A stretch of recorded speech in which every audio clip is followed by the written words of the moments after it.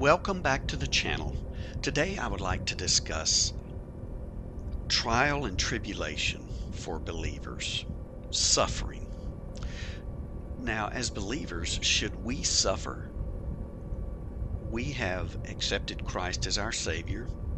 God promises to protect us and love us and keep us. Should we suffer trouble? Well, God says we should. In fact, He says that's a part of our salvation. It's a tool that He uses to sanctify us and make us different from others, to grow our faith. So faith and refining, they're bound together. They exist as one. However, they will also cease as one. Now, what does refining mean? Well, the Bible uses an example of the way God treats His children. He treats us like gold. Now, gold has impurities in it. And so gold is put into a very hot furnace, and the impurities are burned off, so that the only thing left is the lustrous gold. And God says that's what He does with us. He puts us through the fire of tribulation so that the impurities within us will be burned off, and we will not have to go through the fire of condemnation eternally. Better to have the fire now than have the fire later, because they are different fires, folks. The lost person has no faith. Therefore, no refining will occur for them. Trouble for the lost person is simply the result of committing sin. The believer's faith, however, is refined through trial and tribulation. James, the book of James in the Bible, tells us that testing stretches our faith to produce patience and eventually perfection, which is another way of saying to be like Christ. Furthermore, testing will end when our faith is no longer necessary.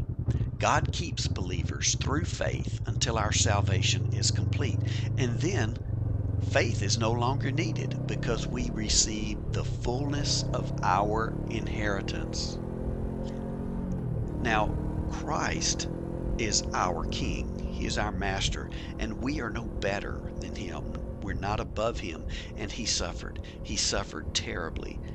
He suffered during His 3-year ministry. He suffered emotionally, He suffered physically, and He suffered spiritually.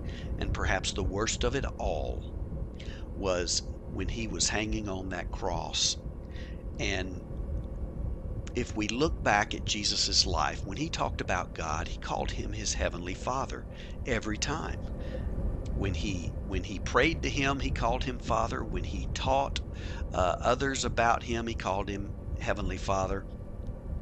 But on that cross, in the moment that He took on our sin and guilt and shame, that instant God looked away from Him. He turned His back on Christ. Their bond was severed, and that was part of the punishment of sin, for sin. That was part of Jesus taking our place. Instead of us being eternally separated, Jesus was momentarily separated from God. And then He was risen. He rose from the dead. He was given His new body by the Father, but for that moment, that brief moment, He was separated from God. And He, as a human being, was really not prepared for that. How could He? He had never known separation in His entire eternal existence. And when He cried out on that cross, He cried out, "Not my Father." He cried out, my God, why have you forsaken me?" That was because he was always a human. He was fully human, but in that instance, He was the most human. He was you and I. He felt what we would have felt eternally. And that's why we should love him so much and serve him and be obedient to him, because of what he did. God himself was cut off from God. There's no way to fully understand that, but we know that was indeed suffering. So God says we are to suffer because Jesus suffered, and he has a purpose in it. Now I'm going to go through 4 points, and we'll talk about why we suffer as believers. Point number 1. Trials and afflictions are useful to purge us from our tendency to sin. So the book of Romans tells us not to be conformed to the world. The book of James tells us that those who embrace the ways and conform to the world are enemies of God. So we don't want to be enemies of God. Trials serve to keep us from becoming comfortable and carefree in the world. Comfortable and satisfied in the world's ways and means leads us away from depending on God. So God wants us to learn to depend on him, not on our own strengths and not on the world. If we're allowed to become lovers of the world, then we will be condemned with them. Condemned means judgment, eternal banishment, eternal prison. If we are chastened or corrected as children, when we begin to get intimate with the ways of the world, we will not be condemned with the world. We cannot improve our nature, but God can, and he uses suffering. The book of Hebrews in the Bible tells us that God tests us. Many of the authors of the New Testament tell us this. James says it, Paul says it, Peter says it. God tests us. Now, let's compare that with the world's method of self-improvement. The world's method of self-improvement is based on psychology. That is, learn to love yourself, educate yourself, learn techniques of psychological control.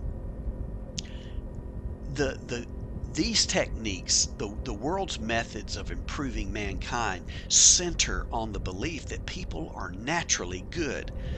The world thinks that everybody is just stupid, and if they could become smarter, then they would be better. They believe we're naturally good, and we can be taught and educated and reasoned with to bring about world harmony and peace and elevate the human race. In truth, the only way to overcome our sin nature is to accept ourselves the way God sees us, naturally unrighteous, prone to transgression, and unable to overcome our rebellious nature without God's intervention. Point number 2.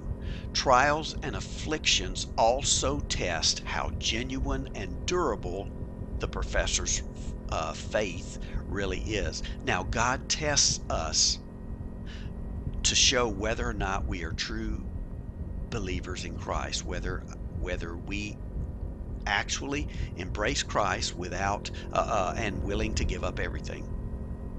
Let's look at an example like employment. So in all of the jobs really that I've ever had, employers hold a new worker on a probationary status while the employer determines whether the worker is worthy to be accepted into the body of workers and receive the rights and privileges.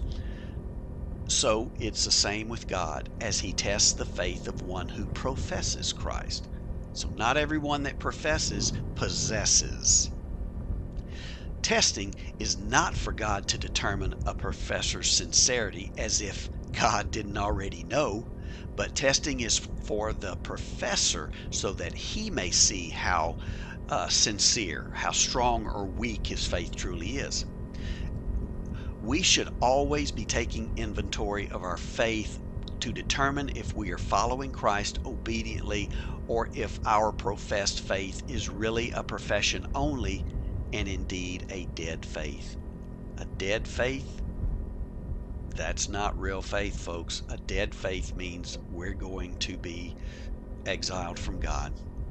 Many are called, few are chosen. That's what the Bible says. Now, this is how we judge ourselves. And we may find ourselves in need of deep prayer with God to confirm our true sincerity in surrendering to Christ and accepting his new nature, the new nature that he gives us. Jesus knew from the beginning who of his disciples did not believe in him and who would betray him. I mean, he called every one of them specifically, went out, hand selected them, even Judas. But he knew Judas was not his. He knew that from the beginning. So it was never a surprise when Jesus betrayed him. It was part of God's plan. That's the way it worked out. Christ actually called Judas, and Judas did his part in the plan of salvation. He betrayed Christ. So it is with all disciples of Christ. Those professors who are not true believers will taste the goodness of the Holy Spirit. They will get the calling, the conviction to come to Christ. They'll taste is the word, the goodness of the Holy Spirit. They're called, but they will stop short of eating the body and the blood of Christ. They will not give up everything. They will refuse to sacrifice all for Christ, and they will not be chosen for the kingdom. Point number 3, trials and afflictions result in praise, glory, and honor when Christ is revealed. Testing has another purpose. God is doing a lovely thing for us. He is purifying us to make us prepared for his heavenly kingdom. We're being prepared to live in his kingdom. Another way to look at it is God is developing in us Christ likeness, or Christian character. This is a necessary part of salvation, and to reject tribulation and trouble is to reject Christian character development, which is to reject Christ.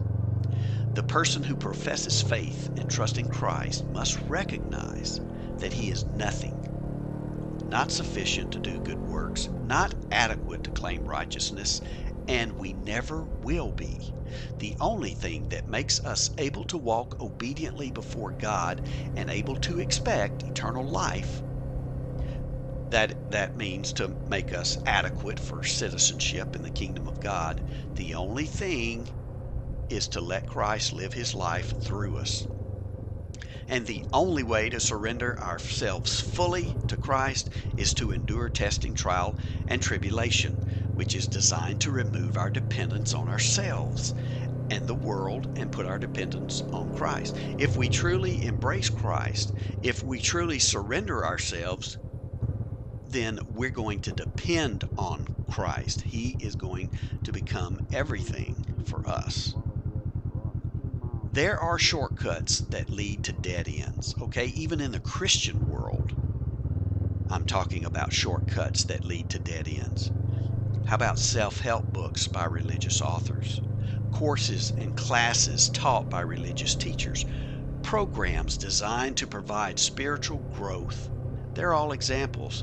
We are to depend on God's Word, on prayer, to develop a stronger relationship with Christ and to draw on the power of God. Folks, go to church, listen to the sermons, go to Sunday school, get into the Bible, and make Christian fellowship a part of your life. That is absolutely essential for a healthy Christian. But don't rely on some quick fix like reading a self-help book.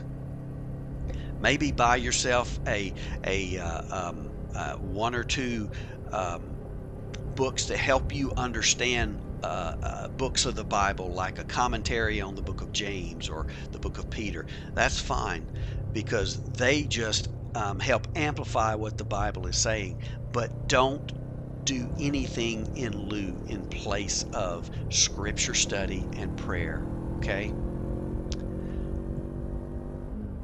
Now, the only way to eternal life is narrow, and the path is rocky with stones of tribulation, testing, and adversity before entering the narrow gate.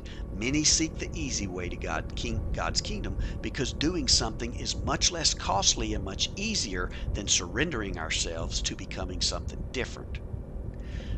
We have derived our glory from Christ, and we shall glorify him when he returns. We should dwell often on this thought, for it's the way to endure contentious opinions and mockery, as well as false witnesses and dishonor that we are subject to by the enemies of God.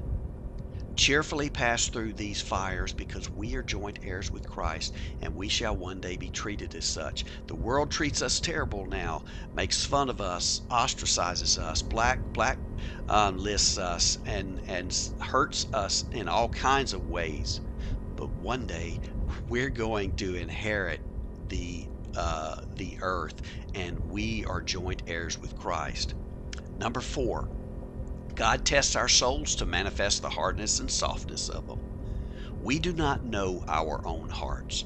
There is evil in our hearts that we're not aware of, nor even suspect. The heart of man is deceitful above all things. That's what the Bible says.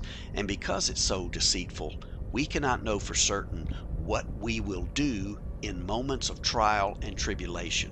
However, God knows what's in our hearts, and he puts us in a position to make decisions. He forces us to make decisions to reveal what's there. God will never allow himself to be portrayed as unfair or unjust, and considering this, we should be aware that he causes us to reveal what's truly in our hearts as evidence for his justice, whether that justice serves to condemn us or to bless us. Well, thank you for watching this video. I hope it helps you. Remember, we can endure the hardships in this world. We can endure people who hate us for who we are, because Christ is coming back for us. And when he reveals what he truly is, what his glory, his shining brightness, we're going to be just like him. Think about that. Come back and watch the next video.